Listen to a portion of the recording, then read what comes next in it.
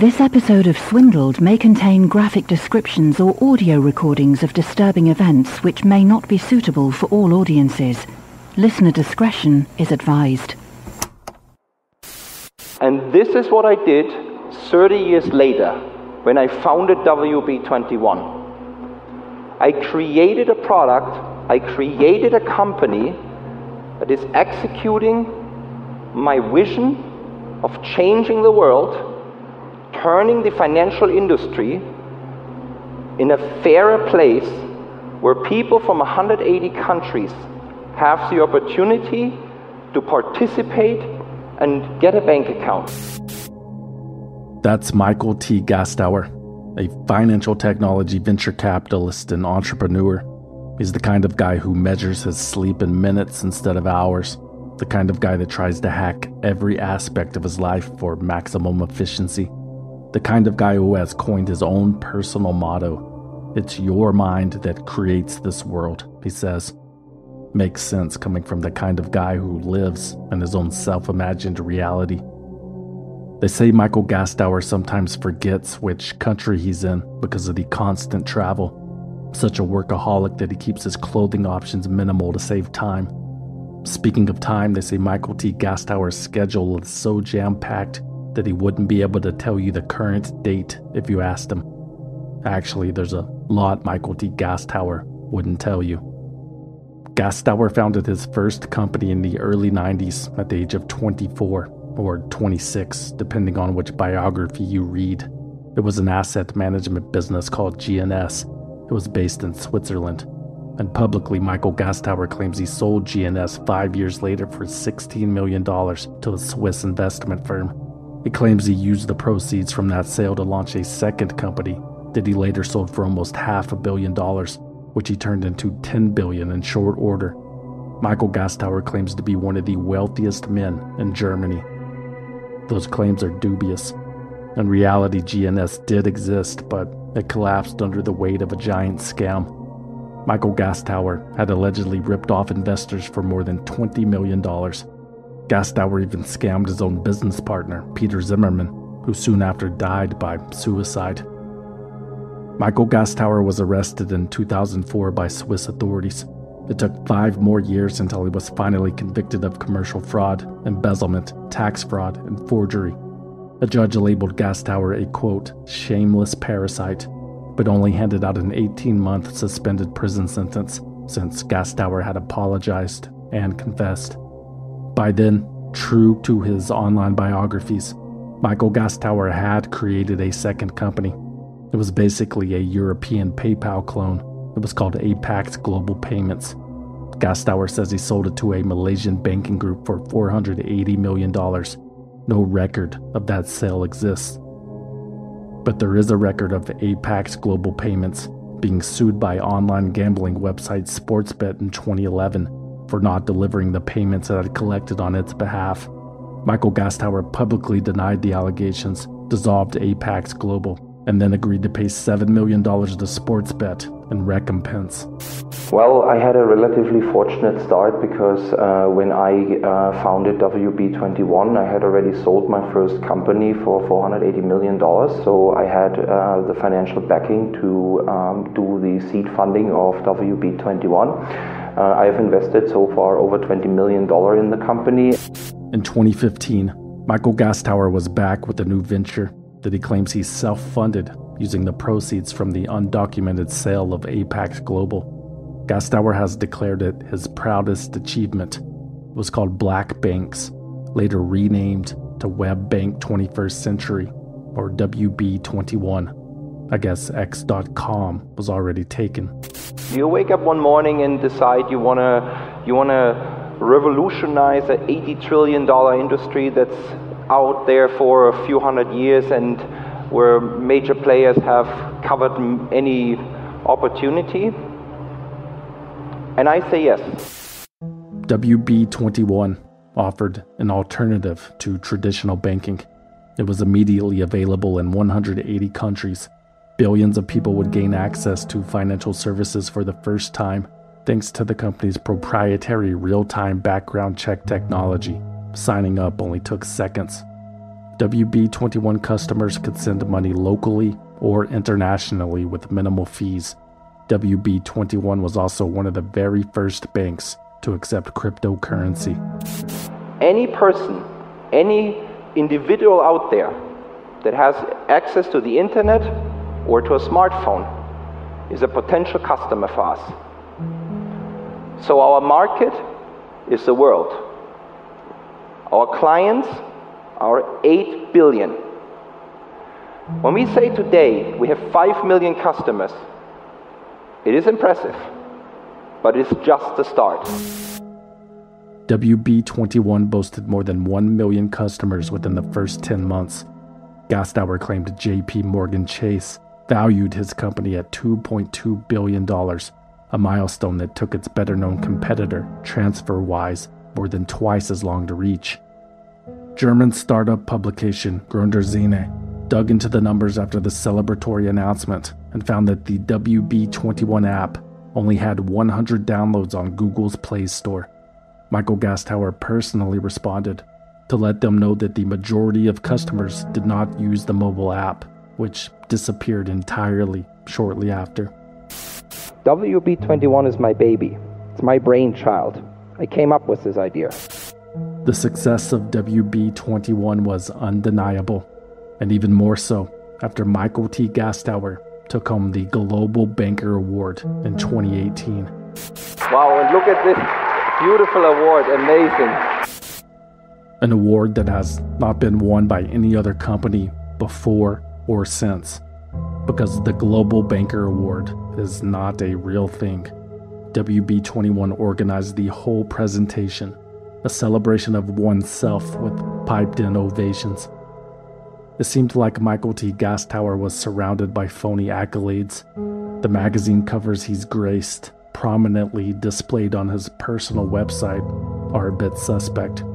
His Instagram account has over 2 million followers, almost certainly paid bots. There's no genuine engagement. Furthermore, Gastower's Wikipedia page was deleted for citing unreliable sources and sponsored posts. And most concerning probably was that WB21 wasn't even an actual bank. It stated as much in the terms and conditions that customers agreed to when opening an account.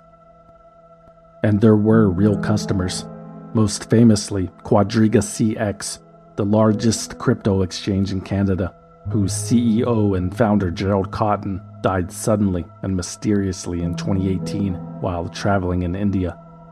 He held the only key to $250 million worth of Bitcoin, which became inaccessible overnight. 9 million of that 250 million was reportedly held in an account at WB21. WB21 disputed that number and said it held more like $11 Canadian of Quadriga's stash. The bank, quote, provided no further information or documentation to support its claims, and it stopped cooperating with Ernst & Young, the court-appointed monitor. When independent journalist Amy Castor reported on WB21's Quadriga connection, the bank's, quote, global head of litigation threatened to sue her for defamation. In the same vein, financial tech journalist Anthony Payton says a, quote, thug visited his home address and demanded he stop investigating after sending a series of questions to WB21 that were critical of the company.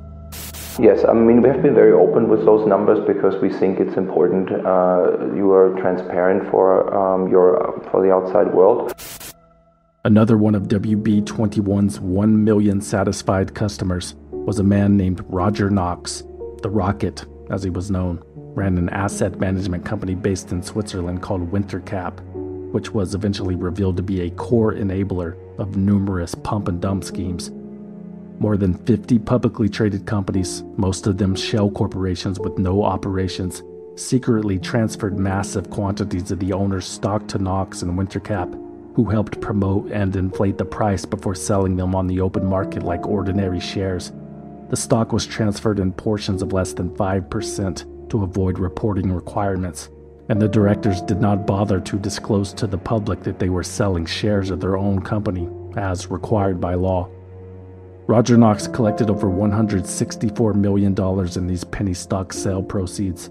He pocketed millions in fees for himself and distributed the rest to the company's owners via U.S. bank accounts controlled by Michael T. Gastower at WB21 to help disguise the origin of the funds. The Securities and Exchange Commission caught on by October 2018 and froze Roger Knox and Michael Gastower's assets. Gastower told the SEC that he had no knowledge of Knox's fraud, but they fined him $2 million for aiding and abetting anyway, and seized $15 million from the bank accounts in question. Gastower was never charged criminally. Roger Knox, on the other hand, pleaded guilty to securities fraud and conspiracy to commit securities fraud. He is currently awaiting sentencing. The owners of those companies involved in the pump and dump schemes were in trouble too, like this guy. It's amazing how many ideas, how many solutions to problems I come up with that I figure out while I'm swimming. It provides me that time, uninterrupted time, where I could basically think about different ideas, different solutions for my businesses. That's Maury Tobin, a 55-year-old Canadian businessman living in Los Angeles with his wife and 6 children. Maury Tobin owned 2 companies involved in the Wintercap pump and dumps, Cure Pharmaceutical and Environmental Packaging Technologies. Tobin owned and controlled virtually all the stock in both companies, and then promoted it for sale using false promises, which pumped its value. Then he cashed in by secretly selling massive quantities of the shares he controlled, leaving the lured-in investors holding a bag of worthless securities and crushed dreams. For example, for his environmental packaging technology company, Maury Tobin organized a $1 million email and snail mail advertising campaign promoting the company's groundbreaking flexi-tank technology for transporting liquids in shipping containers. The Trump effect is already creating a buzz on Wall Street, the flyer read. His dedication to American business could soon push shares of environmental packaging technologies through the roof. Act now, and you could grab quadruple-digit gains. Flexi-tank technology could soon return you 1,118% profits as America enters into a new manufacturing boom. Through Roger Knox, Maury Tobin sold more than 200,000 shares of his environmental packaging stock on the first day of the promotion, June 12, 2017. He sold 66,000 more the next day. In total, he collected more than $1.5 million in proceeds. In reality, environmental packaging had no flexi-tank technology or Trump effect. It was just a shell company that was initially set up as a valet parking business. The stock price bottomed out soon after. On June 27, 2017, the Securities and Exchange Commission noticed and halted company trading. Behind the scenes at Environmental Packaging, Maury Tobin and his co-conspirators were scrambling with Roger Knox to conceal their identities, but it was too late. The feds eventually pieced it all together. Maury Tobin's house in Los Angeles was raided in the spring of 2018. Tobin wasn't home but agreed to fly to Boston to turn himself in. While doing so, Maury Tobin was provided the opportunity to earn a more lenient sentence by sharing information with the authorities. They already had Roger Knox. They already had Tobin's lawyers who helped facilitate the scheme. Is there anything else that comes to mind? Actually, there was, Tobin admitted. He had been actively negotiating with the Yale women's soccer coach on the price of a bribe to get one of his daughters into the school. I'm sorry, come again? That's right, Rudy Meredith is his name. He's been a well-respected coach at Yale for more than 20 years. Tobin told investigators that he had been paying monthly installments to Rudy for a few months now, but hadn't settled on a final price. The FBI was interested. Maury Tobin agreed to cooperate. He scheduled a meeting with Rudy Meredith in a Boston hotel room. The FBI had the entire place wired. Agents watched as the two men agreed on a total cost of $450,000. Tobin hands over $2,000 cash and wires another $4,000 to Meredith a few days later. Boom, they got him. That's wire fraud. Coach Rudy Meredith was given the opportunity to earn a more lenient sentence by sharing information with the authorities. Who is this Rick Singer guy you mentioned in your meeting with Maury Tobin? They asked him. Oh, Rick Singer? Why, he's a college admissions coach in Newport Beach, California, and the operator of the largest college admissions fraud in the country on this episode of Swindled. They bribed government officials, clear violations of federal and state law, clearly unethical, paid to play millions of taxpayer dollars that were wasted, paid tens of millions of dollars, $1 billion, dummied up its books and records to hide the by falsifying its books and records, responsible for the collapse of the entire system. And in this role of some kind of swindle, is that right?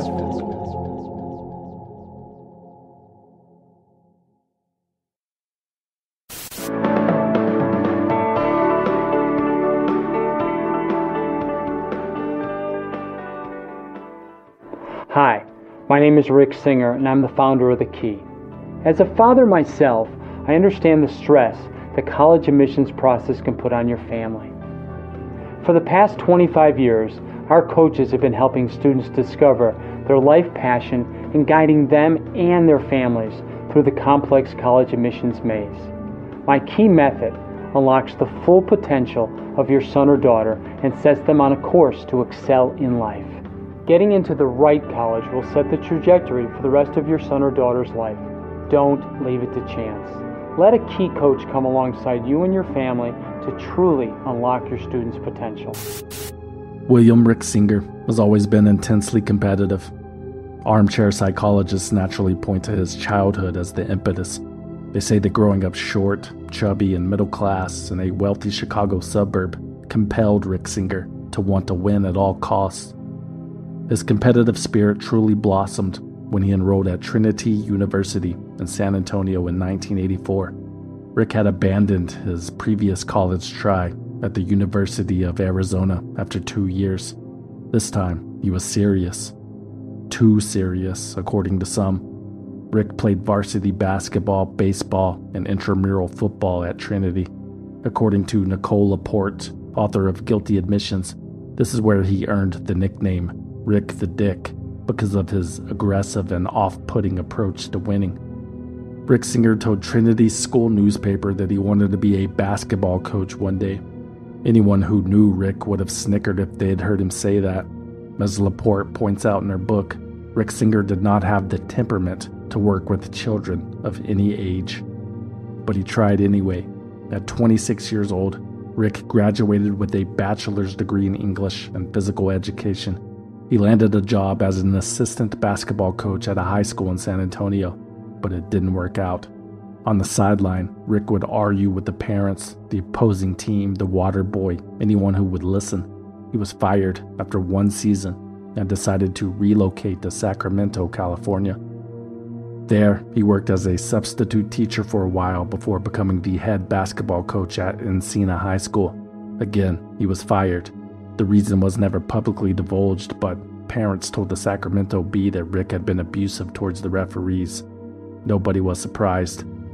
Like many of his future clients, Mr. Singer continued failing upward. In 1989, he was hired as the men's head basketball coach at Sacramento State, but he was let go after only 3 seasons. At this point, Rick Singer must have taken a long, hard look at himself in the mirror. Coaching was his dream job, but maybe not in the traditional capacity. He had failed time and time again, and Rick Singer liked winning. It was time to explore new ideas.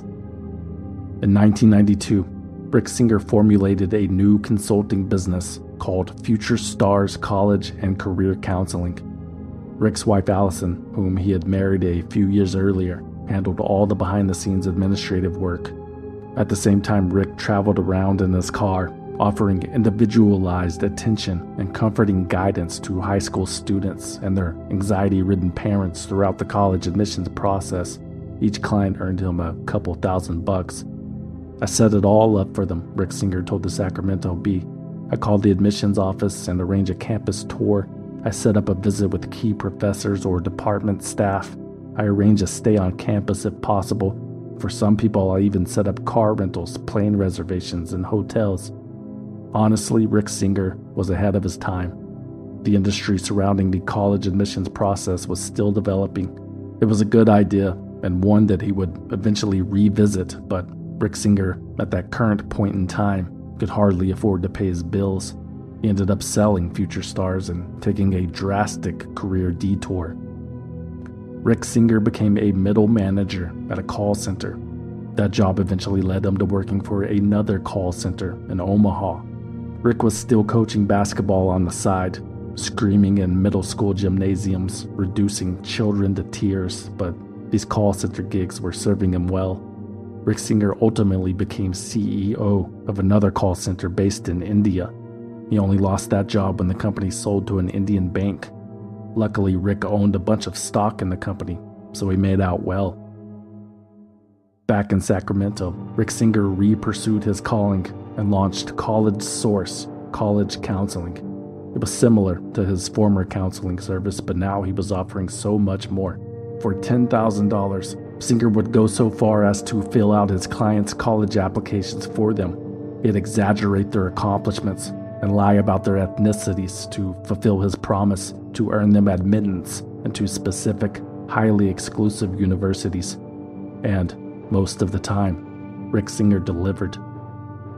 Word of mouth about this college whisperer spread among Sacramento's most wealthy. Rick Singer started billing himself as a life coach. He began giving presentations about his college admissions strategy to investment firms. Both employees and clients of those firms would sign up for his service. Before long, Rick Singer had outgrown Sacramento. In 2012, he moved to Newport Beach, California, in Orange County, one of the wealthiest cities in the country, about an hour south of LA. He bought a $1.5 million, 5-bedroom, Mediterranean villa-style house and lived there alone. Rick's marriage with Allison had recently ended after 22 years. They had one adopted child. Allison hadn't been involved in Rick's business in a long time, and he was hyper-focused. Not much can stand between a man and his dream. Around this time, Rick Singer renamed his business. The College Source would now be called the Edge College and Career Network, or simply the Key for short.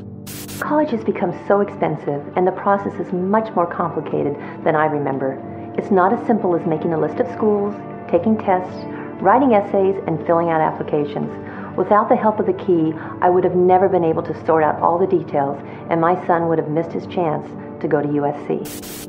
According to the Key's website, most of its clients were in California, but the network, quote, has footholds in 81 American cities and 5 foreign countries, including Florida. Singer had partnered with and began offering his services at the IMG Academy, a boarding school for sports in Bradenton, Florida, that has produced some of the country's greatest athletes, especially in tennis. And that's one of the things I really love about being a coach for the Key, is I get to know my students. I get to know them on a deeper level. I get to know what their passions are. I get to know the schools they want to go and the right fit for them. Also around this time, Rick Singer established his very own tax-exempt nonprofit organization. It was called the Key Worldwide Foundation. Its mission was to, quote, provide education that would normally be unattainable to underprivileged students. The foundation's website says it funds dental care for, quote, needy Cambodians, after-school programs for children in 20 cities across the U.S., and life coaching for underprivileged girls in Los Angeles. In reality, the Key Worldwide Foundation was nothing more than a vehicle to launder money as part of Rick Singer's new and wildly popular college admissions fraud scheme. Rick Singer had witnessed the process from every angle.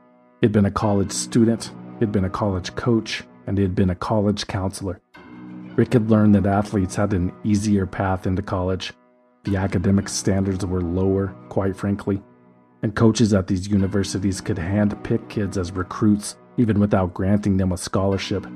The Wall Street Journal found that athletes recruited by college coaches were accepted into the recruiting school 85 to 95% of the time.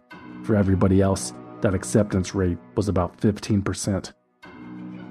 As a counselor, especially during his time at IMG, Rick Singer met a lot of college coaches. He knew how hard they worked, how underpaid they were, how frustrated they were with the fundraising process. Football and basketball are the only real moneymakers at the collegiate level. All the other little niche sports like rowing, sailing, tennis, soccer, water polo, etc. have to raise funds just to break even. Rick Singer had identified the weakest entry point to many prestigious universities. It wasn't what he called the front door. That's when a student is accepted on the basis of good grades and extracurricular activities. Traditionally, this is the most difficult way to get in, as it requires a tremendous amount of work and luck. Getting admitted through the back door by showering the university in donations offered a little more assurance, but was by far the most expensive option. On top of that, there was still no guarantee that they would give your applicant a second look. But now, Rick Singer had introduced what he called the side door. He could guarantee admittance by arranging for a student to be recruited as an athlete, even if that student had never played a sport. That student would never have to go to practice, never have to play in a game, even though they were technically on the team. They could attend class like a regular student, and no one would ever know. Hey, Rick. Hey there. Is this a good time for you? Yeah, it's good for me. So I just wanted you to walk me through the whole kind of water polo thing again and how it... Is there any risk that this thing blows up in my face? No, like some article comes out that the water polo team is selling seats into the school for $250,000. Well, no, because she's a water polo player. But she's not. I mean, that's what I mean. Well, but she is. Rick Singer could pull this off because he had built a network of college coaches that he could bribe to recruit his clients at 7 different college campuses. The first one he convinced was Gordon Ernst, the tennis coach at Georgetown, and it didn't take much. Coach Ernst coached both the men's and women's teams for $65,000 a year. Singer was especially excited about one of his more recent partnerships. He finally had a person on the inside at Stanford. It was the sailing coach, John Vandemore, as you can hear during Singer's conversation with this interested parent. So I had a conversation with the Stanford sailing coach, and so I just gave the Stanford sailing coach $160,000 for his program. And while we were having that conversation, I said, "Hey, I'm hoping that this 160 that I'm helping you with helps secure a spot for next year. Can I be guaranteed a spot for next year?" And he said, "Yes. I can send him your $500,000 that you wired into my account to secure the spot for one of your girls." I asked him for a second spot in sailing, and he said he can't do that because he has to actually recruit some real sailors so that Stanford doesn't catch on. Right. Okay? So yeah, no, he's got to actually have some sailors, yeah. Yeah, so that Stanford doesn't catch on to what he's doing. Singer also worked with UCLA's women's soccer coach and Yale's women's soccer coach Rudy Meredith, but Rick's largest partner was the University of Southern California, where he had Donna Heinel on his team. She was USC's Senior Associate Athletic Director and Senior Women's Administrator. Donna held part of the final say in the athletic admissions process, and she controlled a school bank account. What's not to love? This is how it worked.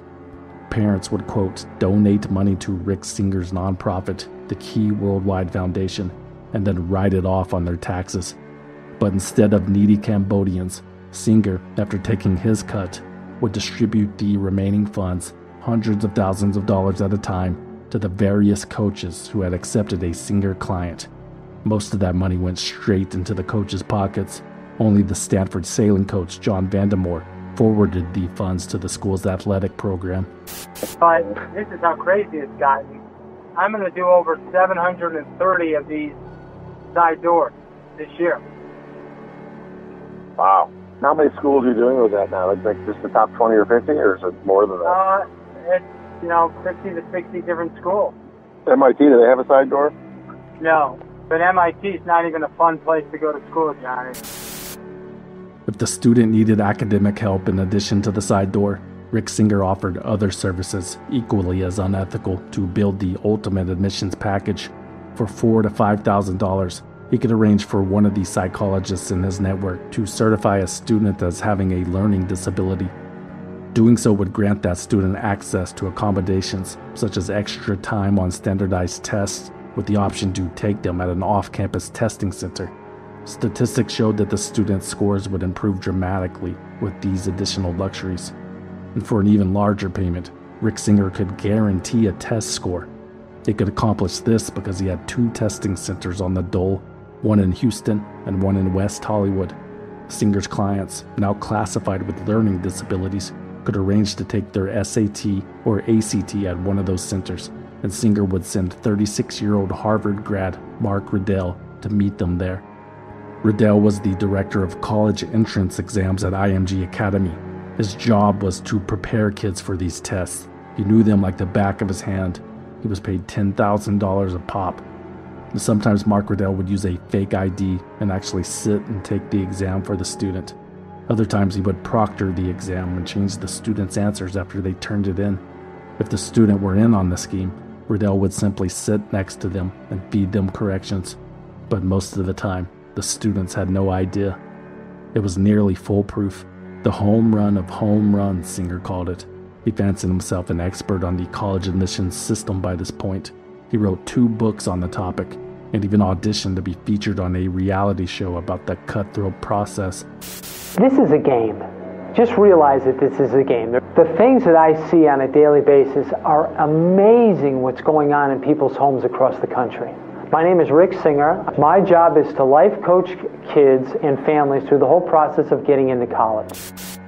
For parents, the process was already daunting, and Rick Singer would paint a bleaker picture, ringing the alarm about admissions statistics, test scores, and changing demographics. Some parents felt like their son or daughter stood no chance of being accepted into their preferred school unless they relied on Rick Singer. He was the key.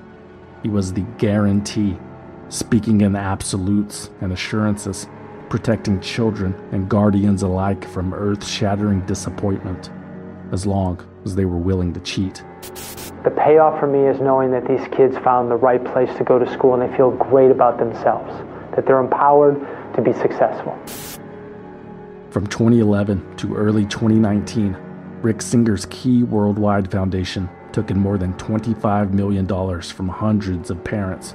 $7 million was paid to coaches, administrators, test takers, and everyone else involved. Singer kept the rest.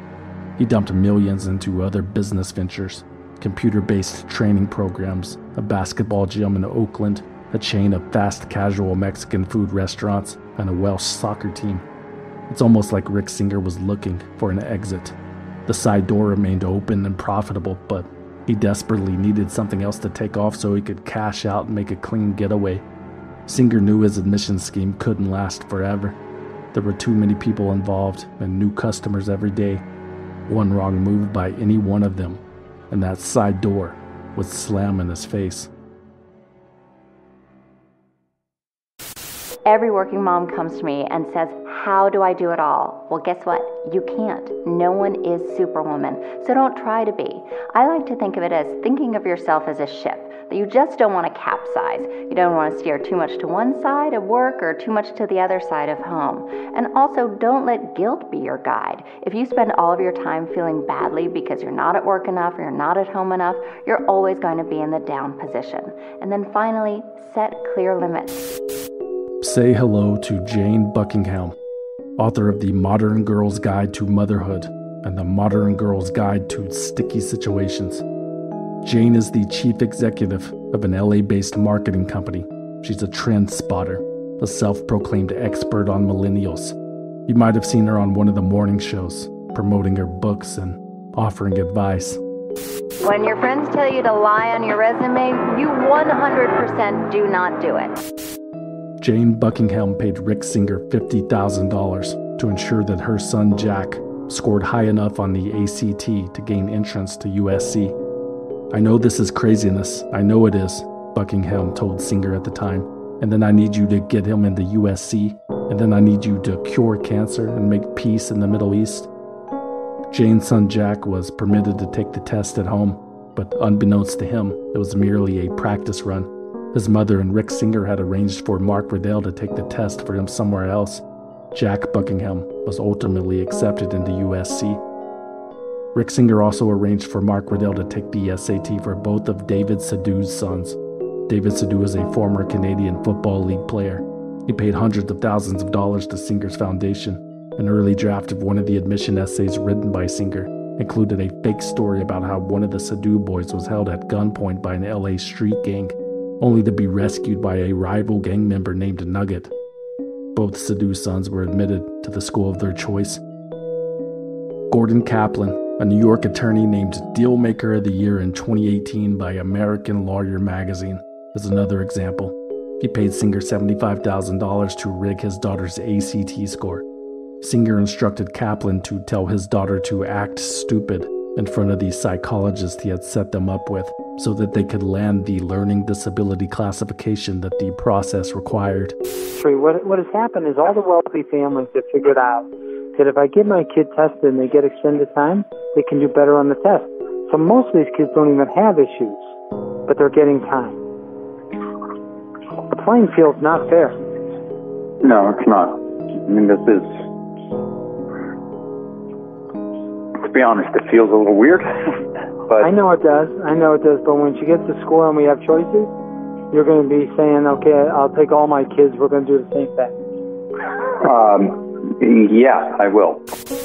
Michelle Janoves, heiress to the Hot Pockets fortune, hired Rick Singer to help two of her daughters cheat on the ACT. She also paid Singer $200,000 to have one of the daughters admitted through the side door at USC as a volleyball recruit, and it worked. Another California couple paid Rick Singer in Facebook stock worth $250,000 to do something similar for their daughter at UCLA. Funny enough, Lauren Isaacson, the daughter of Bruce and Davina Isaacson, was listed on the soccer team's website among some of the best players in North America, even though she had never kicked a ball. Karen Littlefair, a socialite from Newport Beach best known for hosting high-profile Republican fundraisers, seems to be one of the few who were left unsatisfied with the Keys' performance. She paid Singer $200,000 to get her son into Georgetown, and he did so successfully. But then the Littlefair's son found himself on academic probation, so Karen rehired Singer and paid another $9,000 for them to pass 4 online classes for her mediocre student. When Karen received the bill, living up to her name, she asked Singer for a discount. The grade was a C, and the experience was a nightmare, she wrote. But Rick Singer refused to lower the price, replying, quote, "It was a nightmare for all." In the end, that C would not matter. Karen Littlefair's son landed his, quote, "ideal job" at the U.S. Treasury Department before he even graduated. Then there's Molly Zhao, daughter of a Beijing billionaire who paid Singer's foundation $6.5 million to get Molly admitted to Stanford as a sailing recruit. It was Singer's most lucrative side door admission of all time, even though it seemed to cheapen what Molly Zhao perceived as a personal achievement. Hello guys! This year I'm admitted to Stanford. I'm very lucky, I would like to say, and I'd like to thank everyone that's helped me and all of that. And I think that after, I just felt like you can always achieve the things that you want to be if you try hard. So. These are just a few examples of the kind of people who use Rick Singer's services. They were CEOs, founders, lawyers, vineyard owners, and casino executives, even famous Hollywood actresses. You asking for a bribe? You pretending you're above that? I got my checkbook. Felicity Huffman, best known for her Emmy-winning role on the TV show Desperate Housewives, paid $15,000 to have Mark Riddell correct her daughter's SAT score without the daughter's knowledge. Coincidentally, I'm told there's a scene in Desperate Housewives where Huffman's character bribes someone that same exact amount to get her on-screen twin children into private school. Quick, name another actress who played a mother to twins on TV. I have to be honest. He may have embellished, lied a bit on our application. That's right, Lori Loughlin, Aunt Becky from the family-friendly sitcom Full House. Remember little Nikki and Alex? Becky and Uncle Jesse introduced a second set of twins into the show that already featured the Olsen twins. Kind of jumped the shark, if you ask me. Anyway, in real life, Lori is married to fashion designer Massimo Giannulli, not John Stamos. They live in Los Angeles, not San Francisco. And together they have 2 daughters, Isabella Rose and Olivia Jade. Not twins, not boys, but Lori seems to care about them regardless. You know what I don't ever do? I never push my kids to. I always say do the best you can. Yeah. I was never that kid. My husband too, their dad. We were never like at school, you got to get straight A's. We were never those parents. We were always like, you know what? Give it your all. Do the best you can. Because in life, if you give it your all and you do the best you can, that's it. That's all you can do. And that's enough, in my opinion. Especially with kids, I think we put so much pressure and stress on them. A lot of it is unnecessary. Olivia Giannulli, the younger daughter, was doing well for herself before even graduating high school.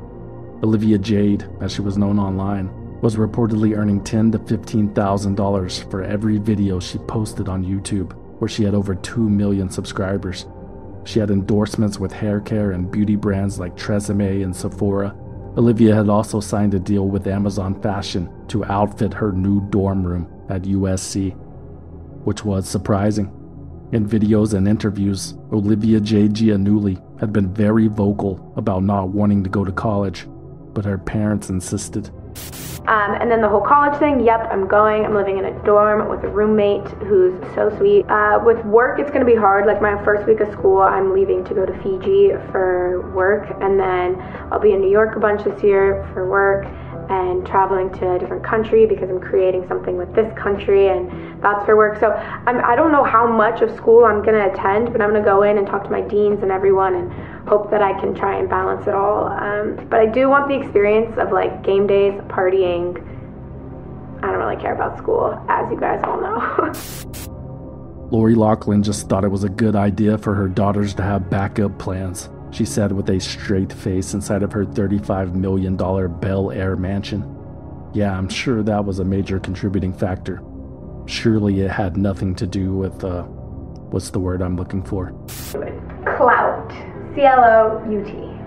Clout, like you have clout, you've got like, you're kind of high up there, you've got clout. Oh, is that an actual word? Like, how'd you know that? Is that like an actual thing? Clout is an actual word.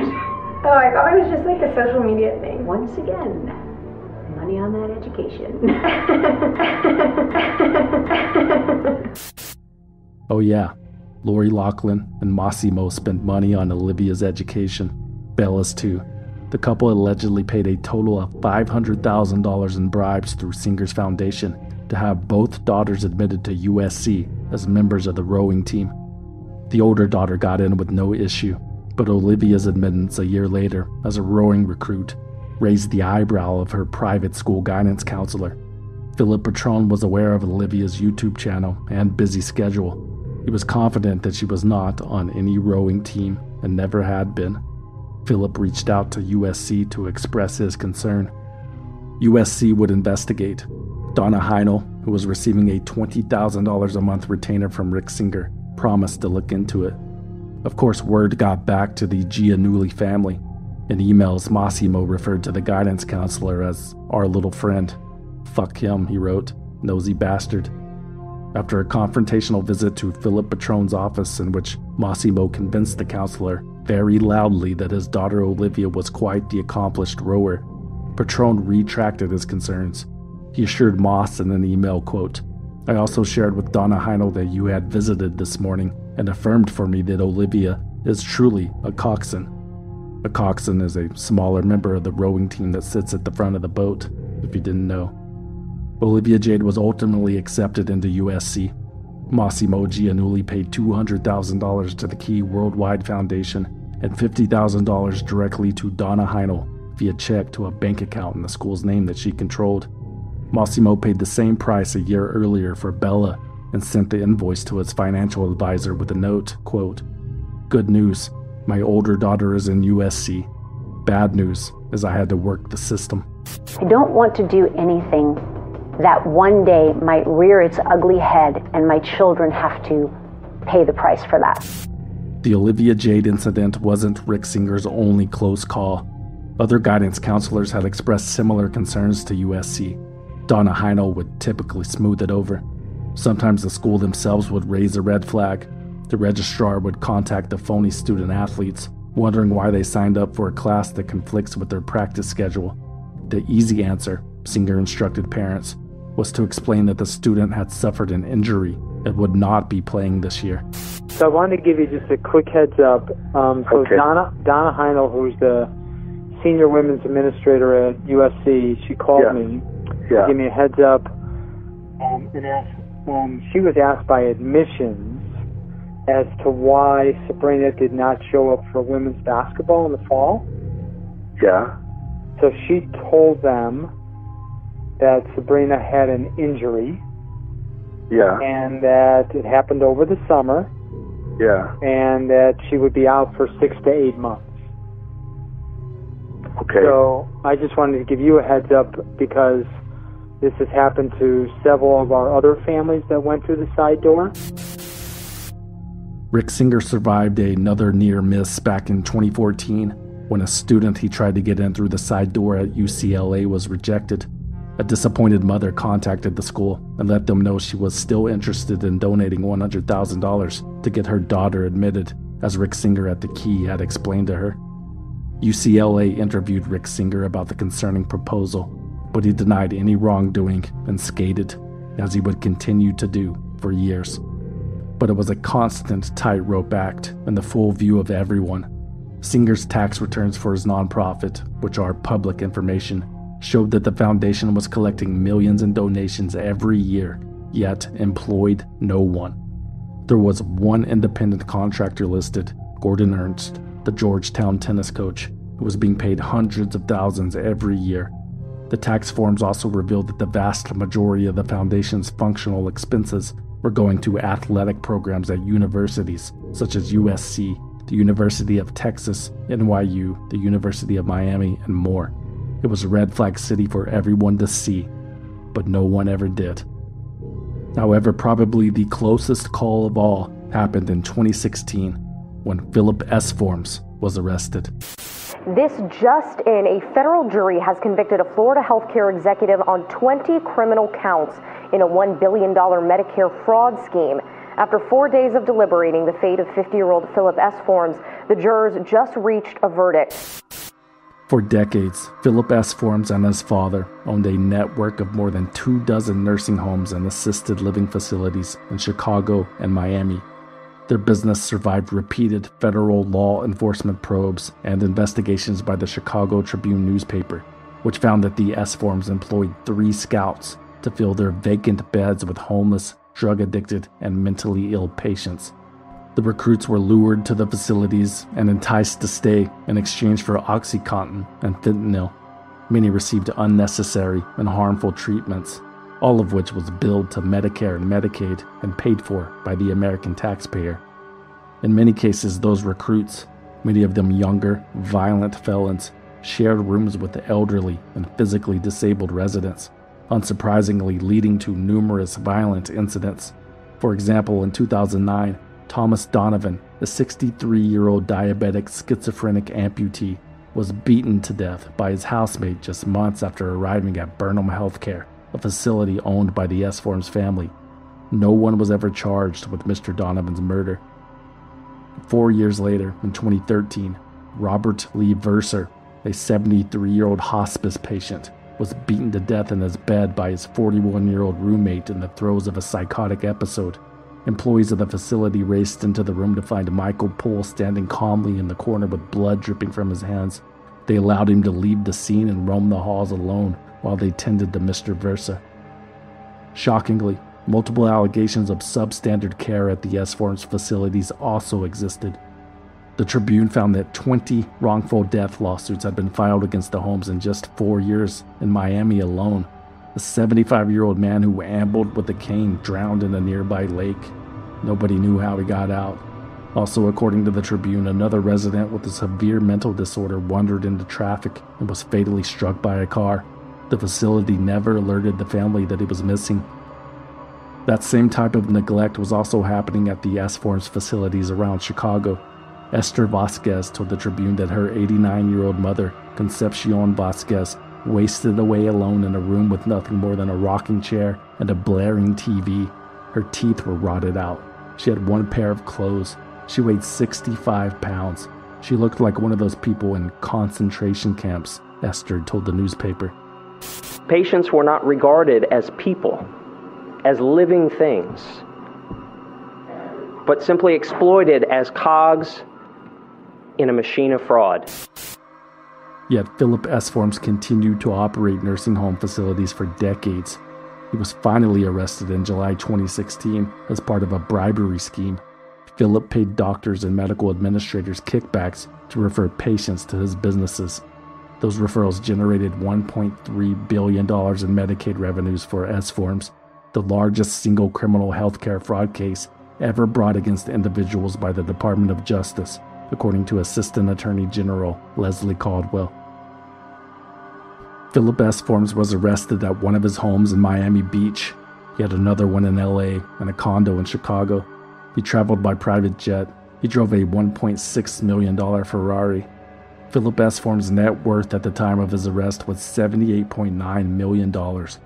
During his heyday, he could buy anything he wanted, including admission for his son to the University of Pennsylvania.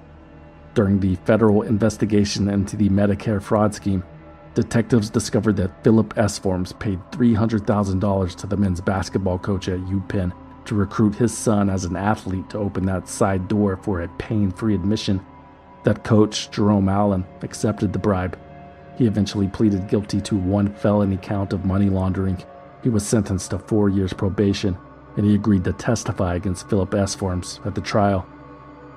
What makes this story even more interesting is what investigators found on Philip Esforms' phone. Text messages to a man named Rick Singer, a conversation about the college admissions process for Esforms' son. Law enforcement did not dig too deep into the connection at the time.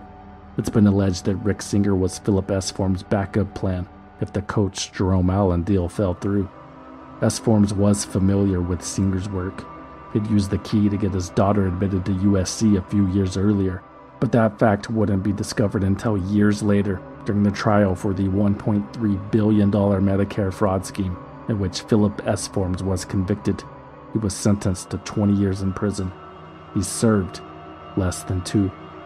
More breaking news. President Donald Trump in Florida tonight for the holidays as he unleashed another wave of controversial pardons tonight. Some of the 26 names on the list close to the president's inner circle. Other controversial move, commuting the sentence of former Chicago area nursing home mogul Philip Esforms. Esforms is accused of a $1 billion Medicare case fraud, the largest in U.S. history. Back in 2018, Rick Singer continued to pry open that side door undetected. He was in London on business in July of that year when he received a call from one of his favorite guys. It was Rudy Meredith, the head basketball coach at Yale University. He wanted to meet in person. Rick Singer agreed, just as soon as he could. That meeting took place on September 21st, 2018, at the Marriott Long Wharf in Boston. It was just Rick Singer and Rudy Meredith in the room for a while, before the FBI let themselves in. They calmly laid out the charges against Rick Singer, who initially protested. He said those bribes were legit donations. This is all a big mistake. Eventually, Singer gave up, admitted everything, and agreed to cooperate fully. So I'm calling because I'm in Boston, and so what's happened is my foundation is getting audited now, which, as you know, is pretty typical, right? So they're looking at all my payments. Okay. So they asked about your payments. One of them for when Mark took the test for Audrey. Okay. The payment that we made to Jorge to help Lauren get into UCLA through soccer. Okay. And then the payment that we made to Donna Heinel at USC to help Audrey get in through Crew. Okay. So, of course, I'm not going to tell the IRS this is where the money went and how. Right. Rick Singer started turning over documents, making phone calls, and scheduling meetings with current and former clients in late September 2018. The FBI was listening to every word. The script called for Singer to give a heads up to the parents that his foundation was being audited and that they were questioning certain payments, but not to worry, because he definitely would not say anything about how they bribed him with $500,000 to get their son or daughter into school as an athletic recruit, even though they were not legitimate athletes, laying out the entire scheme in incredible, incriminating detail. Singer was such an obvious double agent, but I guess believable enough to fool Hollywood actresses and New York lawyers like Gordon Kaplan, Mr. Sense of Humor over here. So is this Gordon Gekko of Wall Street? It's Gordon Kaplan. How are you? I'm only kidding with you, Gordon. How are you doing? Singer continued down his client list until he called every single parent. Gamel, tell me something good. Sabrina's loving USC. Thank you so much. How are you doing? I'm living life like you, big guy. Some ignored his messages and never returned his calls. Those clients were never charged. As for everybody else, tonight at 5, wealthy parents, Hollywood stars, CEOs, elite college coaches, and college prep execs are just some of the individuals accused of carrying out a nationwide bribery scheme to help students gain admission to some of the nation's top colleges and universities. The arrests started at 6 a.m. Pacific on March 12, 2019. Jane Buckingham fainted when she opened the door. Felicity Huffman, her husband William H. Macy, and their daughters were still asleep when federal agents entered their house with guns drawn. Operation Varsity Blues culminated in the U.S. Attorney's Office in the District of Massachusetts unsealing indictments charging 50 people, including 33 parents, with felony conspiracy charges to commit mail fraud and honest services mail fraud. 7 additional people would be charged at a later date. We're here today to announce charges in the largest college admissions scam ever prosecuted by the Department of Justice. We've charged 50 people nationwide with participating in a conspiracy that involved, first, cheating on college entrance exams, meaning the SAT and the ACT, and second, securing admission to elite colleges by bribing coaches at those schools to accept certain students under false pretenses. The parents charged today, despite already being able to give their children every legitimate advantage in the college admissions game, instead chose to corrupt and illegally manipulate the system for their benefit, said U.S. Attorney Andrew E. Lelling. There can be no separate college admission systems for the wealthy, and I'll add that there will not be a separate criminal justice system either. This is FBI Special Agent Joe Bonavolanta. Make no mistake, this is not a case where parents were acting in the best interests of their children. This is a case where they flaunted their wealth, sparing no expense, to cheat the system so they could set their children up for success with the best education money could buy, literally. Some spent anywhere from $200,000 to $6.5 million for guaranteed admission. Their actions were, without a doubt, insidious, selfish, and shameful. Within 6 months, 47 of the 57 people charged in Operation Varsity Blues had pleaded guilty, including Rick Singer, who admitted to unethically facilitating the college admissions process for children in more than 750 families beginning in 2011. Rick posted bail, sold his house, changed into a Speedo, and went paddleboarding. He complained about not being able to get a job because of the media attention. Rick eventually moved to Florida and lived in a trailer park for seniors to await his fate. He would be one of the last to be sentenced. Jail time for another parent caught up in the Varsity Blues college admissions scandal. Jane Buckingham, best-selling author of A Modern Girl's Guide to Motherhood, marketing guru, and television personality, sentenced to 3 weeks behind bars, a year of probation, and a $40,000 fine. 2 parents accused of helping their daughter cheat her way into Northwestern University pleaded guilty today in the national college admissions scandal. A former USC official will spend 6 months in prison for her role in the college admissions scandal. A former Stanford coach pleaded guilty to his role in the scandal. Now to the breaking news in that college admissions scandal just dropping this afternoon. Actress Felicity Huffman pleading guilty to paying $15,000 to a fake charity to have her daughter's SAT scores boosted. The public outrage lingered. These disgusting fucking pigs. How could they? As if they don't have enough already. These people think they're so important, like we're watching their every move or something. Nobody gives that weight. Felicity Huffman is going to jail? The Felicity Huffman? Oh my God.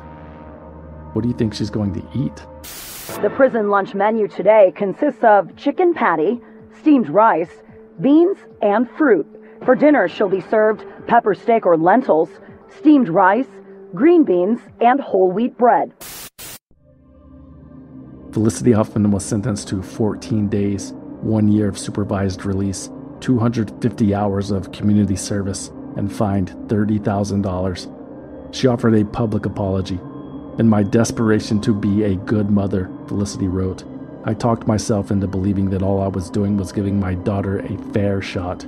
I see the irony in that statement now because what I have done is the opposite of fair. I am ashamed of the pain I have caused my daughter, my family, my friends, my colleagues, and the educational community. I want to apologize to them, and especially I want to apologize to the students who work hard every day to get into college, and to their parents who make tremendous sacrifices to support their children and do so honestly. Actress Felicity Huffman has now been released from prison early after serving 11 days of her 14-day sentence. Not everyone was as forthcoming with their mistakes. Some parents, such as Lori Loughlin and Massimo Giannulli, pleaded not guilty. Their defense was that they believed that their payments to Rick Singer were legitimate donations, that they had no knowledge of falsehoods in the application process, despite sending photos to Singer of their daughters on rowing machines. Many attorneys for the parents who pleaded not guilty latched onto some notes Rick Singer typed in his phone about his FBI handlers during the phone call stings. They continued to ask me to tell a fib, Singer wrote. Proof, the defense attorneys claimed, that the evidence had been fabricated. The Department of Justice turned up the heat on these holdouts by adding conspiracy charges to commit money laundering, substantially increasing the maximum sentence they could receive if convicted at trial.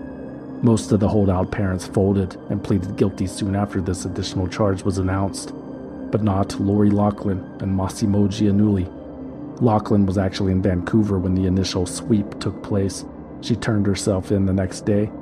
Olivia Jade was on spring break in Cabo San Lucas, relaxing on a yacht owned by Rick Caruso, the chairman of USC's Board of Trustees. Olivia was friends with his daughter. She excused herself when a friend called to ask if she had heard the news.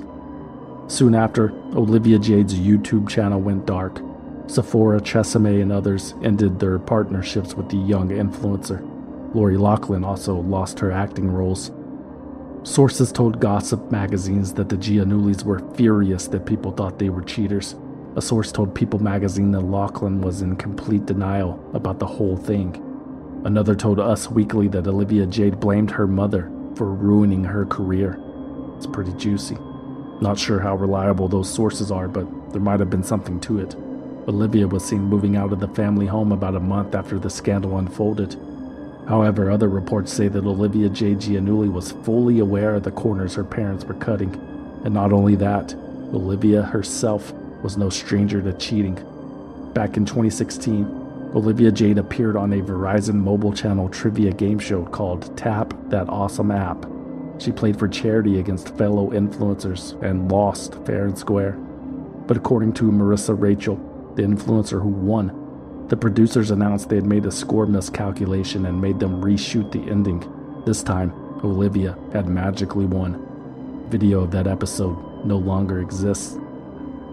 On July 29, 2019, about 4 months after her parents' arrest, Olivia Jade broke her social media silence by wishing her mother a happy birthday with an Instagram post. Olivia posted a photo of herself raising both middle fingers 2 weeks later. She tagged various media outlets. I think she was trying to send a message, but that message was deleted after Felicity Huffman was sentenced. Olivia Jade eventually returned to YouTube, but she said she couldn't legally speak about anything. Hi everybody, it's Olivia Jade. Welcome back to my YouTube channel. Obviously I've been gone for a really long time. As the Giannulli's October trial date approached, prosecutors released more details about their case. In one court filing, they made public a memo written by a private school college counselor who had a contentious meeting with Massimo. Lori Loughlin and Massimo Giannulli finally gave up and pleaded guilty in May 2020, 14 months after they were initially charged. Breaking news, actress Lori Loughlin has just been sentenced to 2 months in prison for her role in the college admissions cheating scandal. Now, Loughlin's husband, designer Massimo Giannulli, was sentenced earlier today. He received 5 months in prison, a $250,000 fine, and 250 hours of community service. Lori Loughlin was sentenced to 2 months in prison.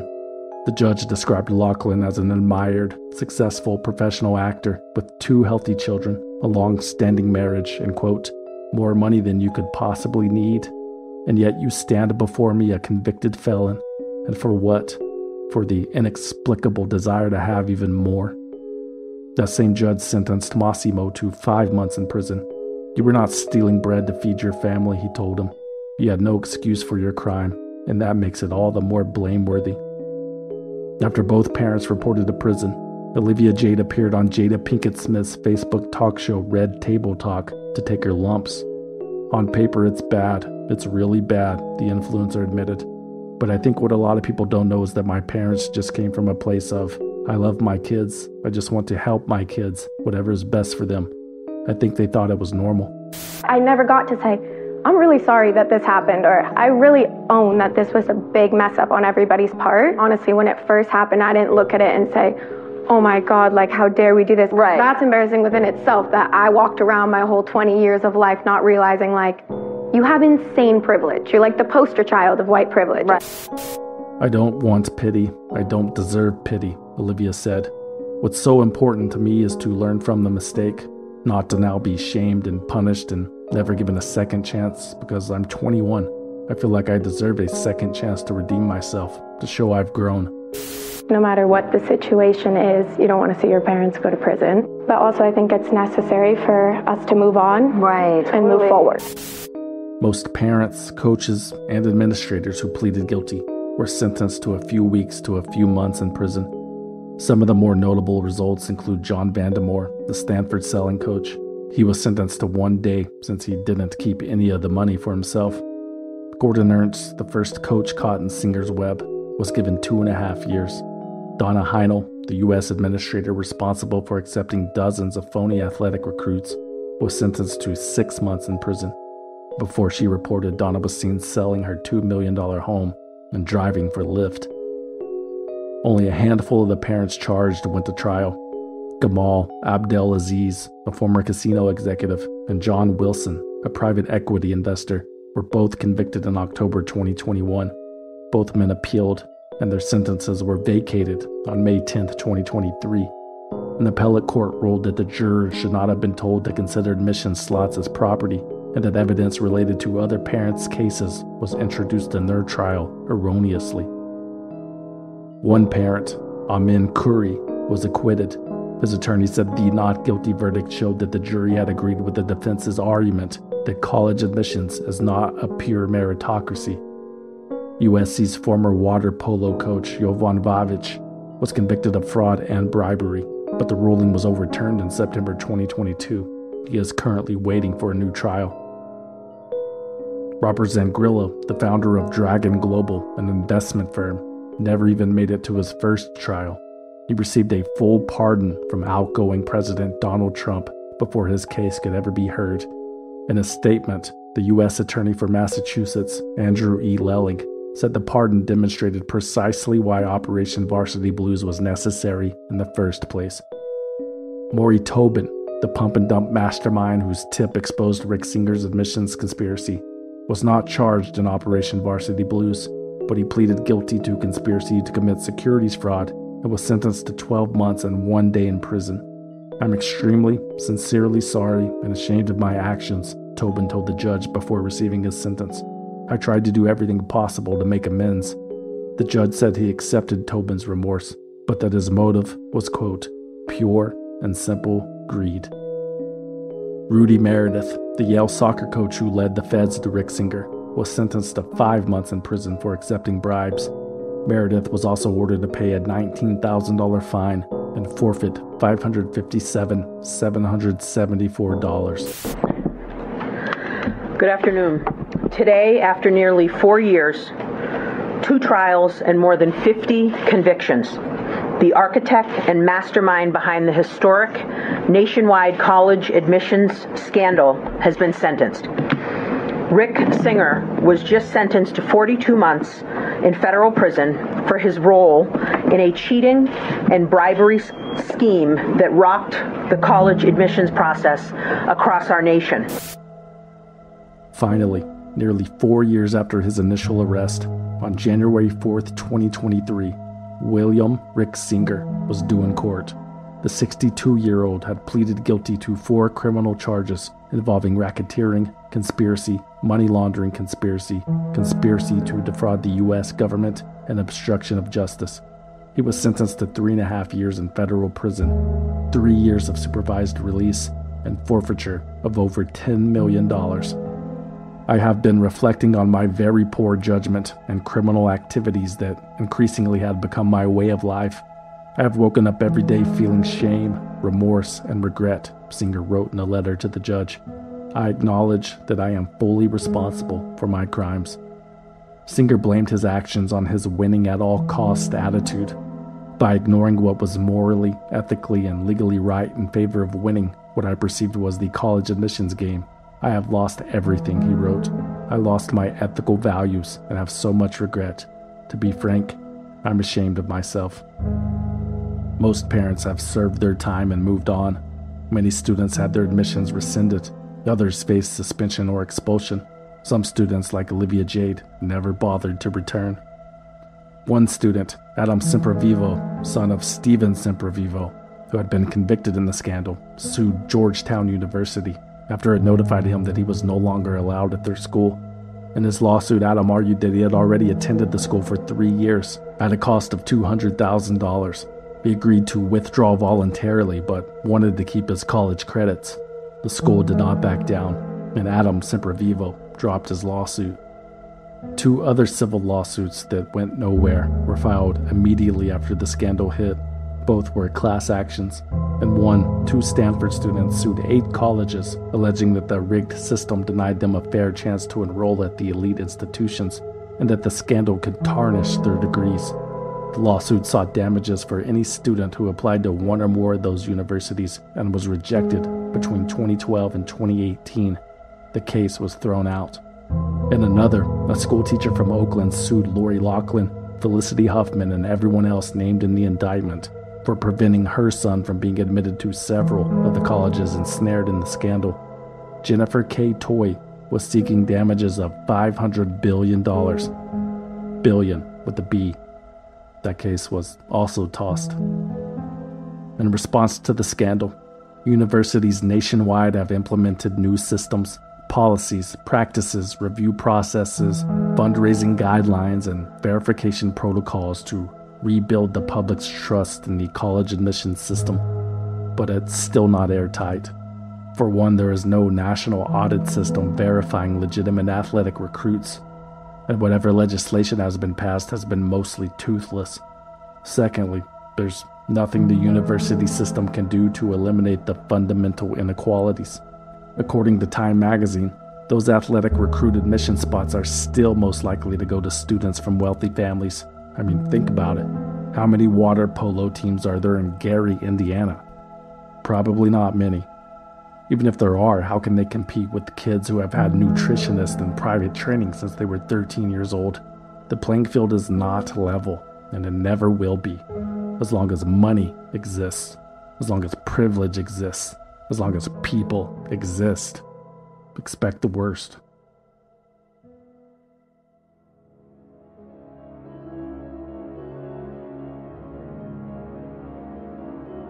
Swindled is written, researched, produced, and hosted by me, a concerned citizen, with original music by Trevor Howard, aka Deformer, aka The Key. For more information about Swindled, you can visit swindledpodcast.com and follow us on Instagram, Facebook, Twitter, and TikTok at Swindled Podcast.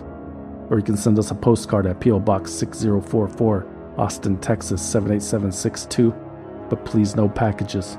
We do not trust you. Swindled is a completely independent production, which means no network, no investors, no bosses, no shadowy moneymen, no side doors. And we plan to keep it that way, but we need your support. Become a valued listener on Patreon, Apple Podcast, or Spotify at valuedlistener.com. For as little as $5 a month, you will receive early access to new episodes and exclusive access to bonus episodes that you can't find anywhere else. And everything is 100% commercial free. Become a valued listener at valuedlistener.com. Or if you want to support the show and need something to wear on your first day of school, consider buying something you don't need at swindledpodcast.com/shop. There are t-shirts, patches, hats, hoodies, posters, coffee mugs, and more. swindledpodcast.com/shop. And remember to use coupon code CAPITALISM to receive 10% off your order. If you do not want anything in return for your support, you can always simply donate using the form on the homepage. That's it. Thanks for listening. My name is Kelly from St. Louis, Missouri. Hi, my name is Sora from Michigan. My name is Elise from Boston, and I am a concerned citizen and a valued listener. And honestly, the only way I get through half the shit that's in the news is knowing that one day it will make a great Swindled episode.